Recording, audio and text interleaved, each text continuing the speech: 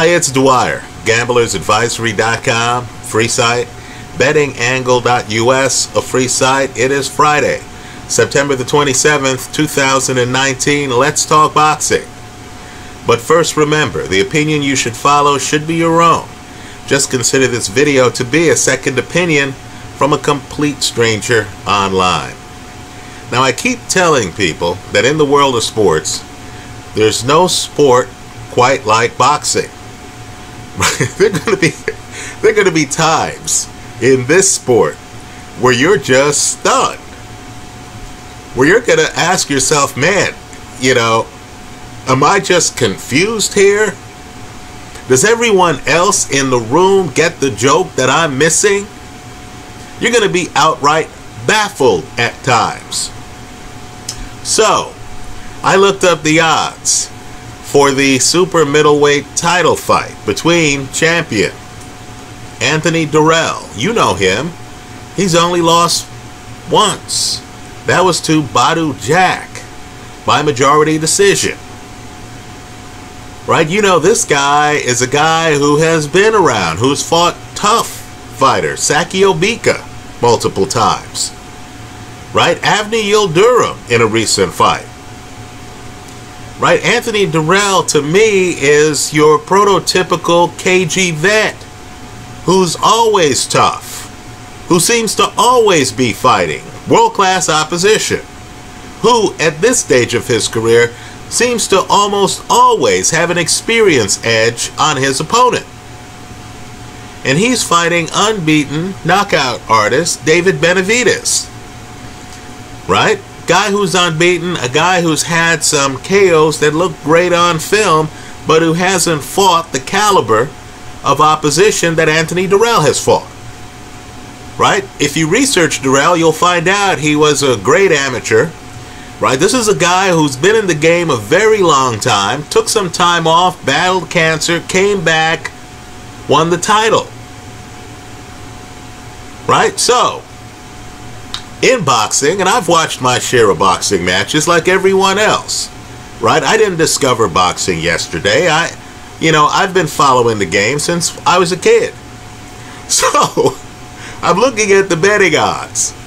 And my question, looking at the betting odds, was, wow, I wonder who's favored in this fight. That's how I saw the fight the moment before I found out the odds. I thought, man, who's favored in this fight? I did not know. Well, let me just tell you, I then saw a minus 1,000 on the page. And I thought, man, I must be looking at the wrong line, right? Because they had some other fights listed on the page. So I thought, man, I must be looking at the wrong line. So I kept staring at it. And there it was. David Benavidez, 10-1 favorite. Folks, this fight's as over my head as the top of this screen. I don't get it. 10-1 favorite, the young guy who hasn't fought the big names, who hasn't fought anyone as good as Anthony Dirrell, who holds the title. You're telling me, and I know, Benavidez was a title holder, had some problems. Okay, I get it, right? Title was vacated. Okay, I get it. But you're telling me this young guy is a 10-1 favorite over Anthony Dirrell? Folks, I have a hard time believing anybody at 168 pounds is a 10-1 favorite over Anthony Dirrell. Right? This to me is as preposterous as saying someone's a 10-1 favorite over Billy Joe Saunders. Right? It just doesn't compute. You understand? Guys are world class. Somebody's going to be favored, but I don't expect the underdog to be getting, in this fight, a plus 550. Right? That's outrageous. The bet I'm recommending, and I'll go into it, is to take the plus 550 underdog. By the way, he happens to be the reigning champion. He happens to only have one loss, right? It's to take the plus 550 underdog. hedged with Benavidez by KO. Right? Let me just say, because Benavidez is a slugger, if this fight goes the distance, then something will have gone extremely wrong for him. And I believe Dirrell would then win by decision. As it is, I think Dirrell has a shot at a KO. But understand, whoever I think is going to win this fight, this is one of those bets that make themselves. In other words, you go in the casino, you're saying, man, this looks like an interesting fight. This looks like a competitive fight. Then you say, hey, what are the odds on this fight? And rather than it being even money or minus 150 to plus 120, no, they tell you that one guy's a plus 550 underdog. No need to put a bow on the package. Wrap it up. I'll take it. Let's talk about fight styles. Now, Benavidez, and I'll give him this, is one of the premier body punchers in boxing. You look at the highlights, I have some of them in my favorites folder here on YouTube. And he's drilling guys with body shots. Guys look grateful that the referee has stepped between the fighters to stop the fight. Benavidez is clearly heavy-handed, even though he's tall. He's 6'1½". Right? He's a guy who can get leverage. Right? He's a master at throwing uppercuts. He's a master at throwing hooks to the body. He's extremely heavy-handed. And when it comes to positioning, he's very good. He always seems to find a way to have his opponent between him and the ropes. Right? Let me just say, though, he's not defensively blessed. You see a 6'1" guy having his hands low to hit you to the body. And wow, he's unprotected up top. I believe against a cagey vet who's going to be too savvy to end up between Benavidez and the ropes. In other words, a cagey vet who can keep this in the middle of the ring. I get the feeling that vet is going to see a 6'1" guy trying to bend over to hit him in the body. And a guy like Dirrell is going to realize that he can just come across with a straight right hand. That there are going to be times, quite frankly, where Benavidez is going to be open for counters. Wide open. Right? Let me just say, too, that Benavidez doesn't have the fastest foot speed. The highlights look great, right? Guys are wilting in front of him and stuff like that. The opponents they've chosen for him, right? Porky Medina, for example, are guys who want to fight you in the pocket. The matchmakers really haven't given Benavidez a lot of movers who he's fighting against. So the highlights are Benavidez dominating the pocket. Right? I'm just telling you, because Benavidez doesn't look like he has the kind of power that can carry. He's not Deontay Wilder, a guy who could drop a foot, throw a punch from halfway across the ring, and have that punch find you. No, this is a guy who you have to be in front of him for him to hit you.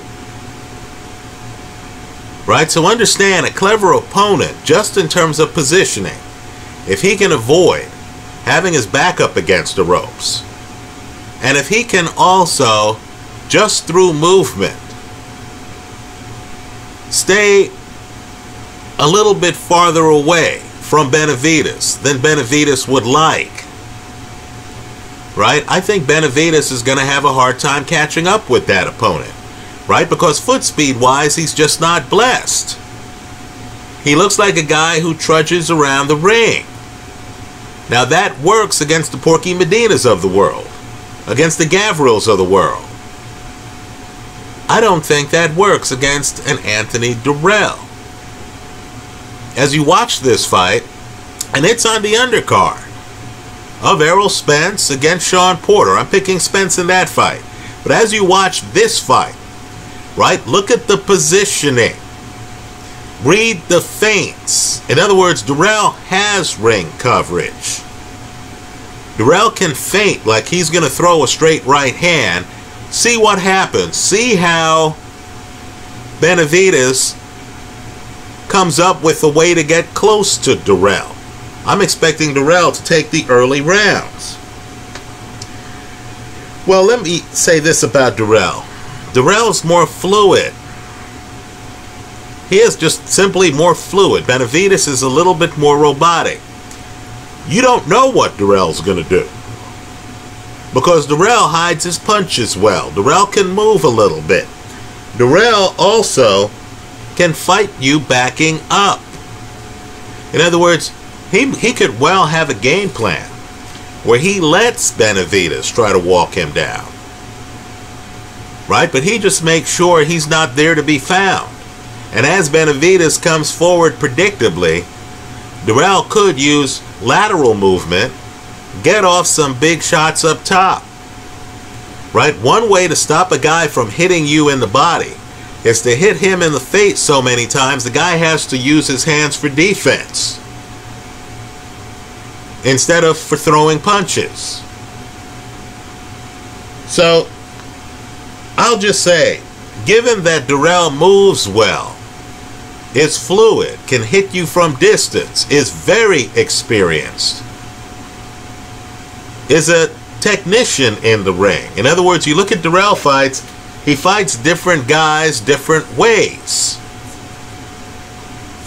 Right?